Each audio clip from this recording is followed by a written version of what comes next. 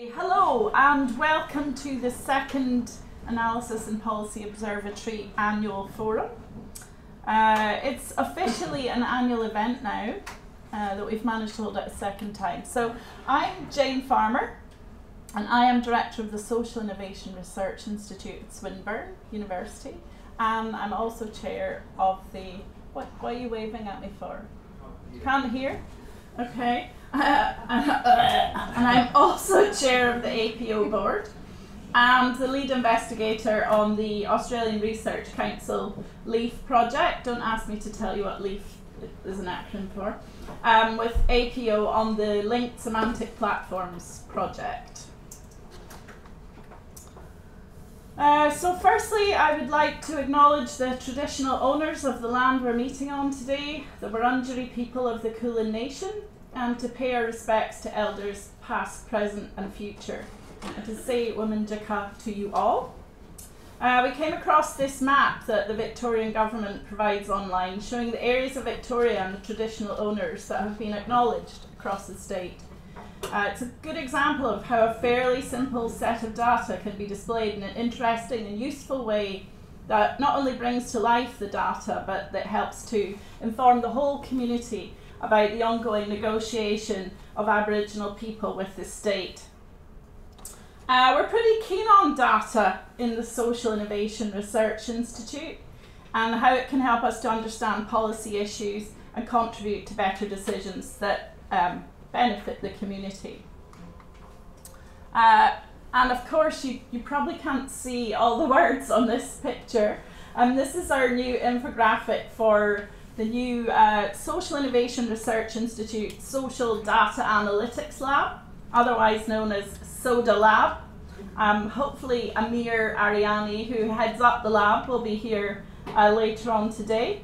The lab itself is designed to bring together layers of data, one of which is APO data. So a really good example is a project we've just started doing for the Victorian government, where we are spatially overlaying data so that we can show how attitudes to women and violence against women and domestic violence have changed, hopefully, since the Victorian government's policy on domestic violence.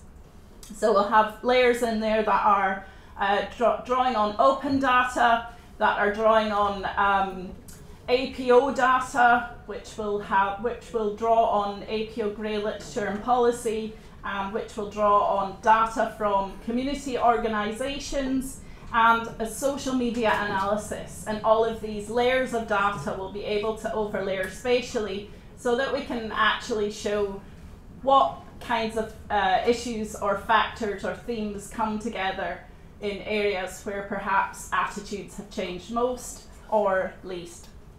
So that's the idea of the Social Data Analytics Lab. So put it about, we're very interested in any experimental projects. So APO will play a major part in this by providing us with really good quality data on grey literature and research projects. Obviously, as you know, incredibly well curated with research tools. And as we know, APO also has alert services on policy and practice issues that we can use together with our projects and experiments. And Amanda and Amir will be telling you more about all of this later today. I think this is a nice, easy part that Amanda's put in next for me to show you. It's a really lovely funky video about APO, as it now is, so I'm going to now hopefully play the video.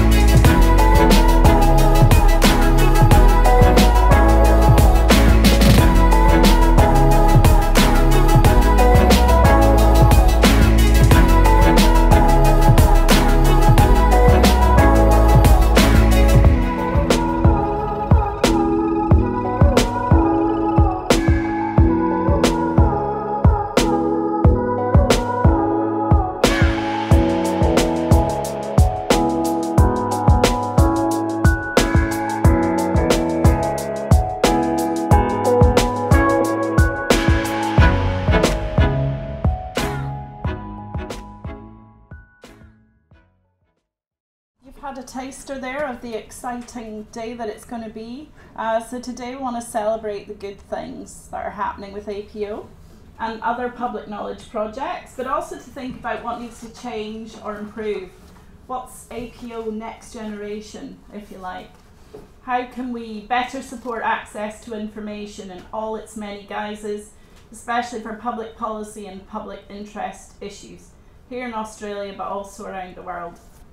Let's face it, we need it, right? We'll be hearing some stimulating ideas, cutting-edge research, and practical challenges.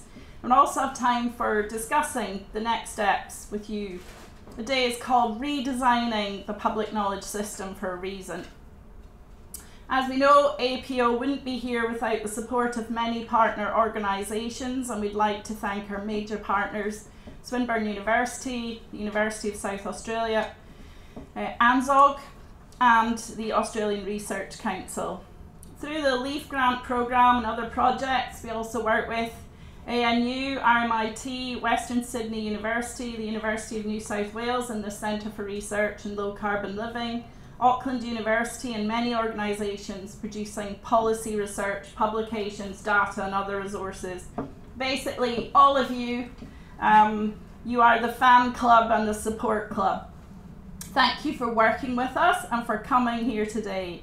And thanks for being part of this great event, and we hope that you enjoy the day.